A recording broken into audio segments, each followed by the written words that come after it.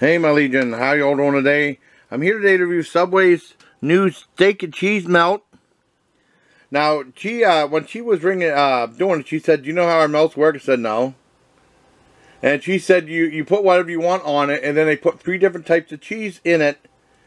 And then, when everything's all done, they put it in a bag like this, and they toast it in the toaster oven, or whatever it is.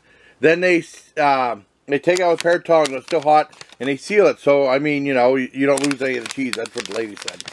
That said, seal with your protection, Subway. This was $8.69. They have melt.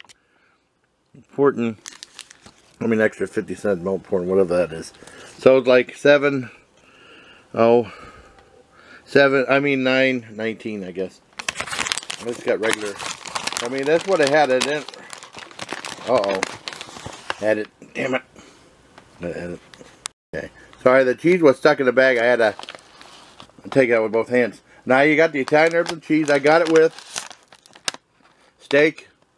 I got pepper jack, mozzarella cheddar. And I got it with, it comes with a Southwest Chipotle. I had that and I had a little extra put on there. And I got it with, I had also added cucumbers, lettuce, and tomatoes. I didn't put no black olives on. I should have probably. Try it out. Mmm.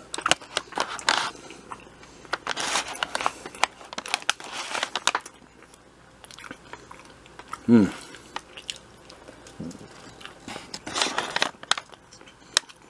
Mmm. Hey, actually really good.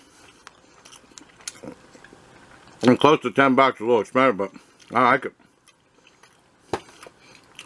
Hey, the Subway steak and cheese melt. Mm.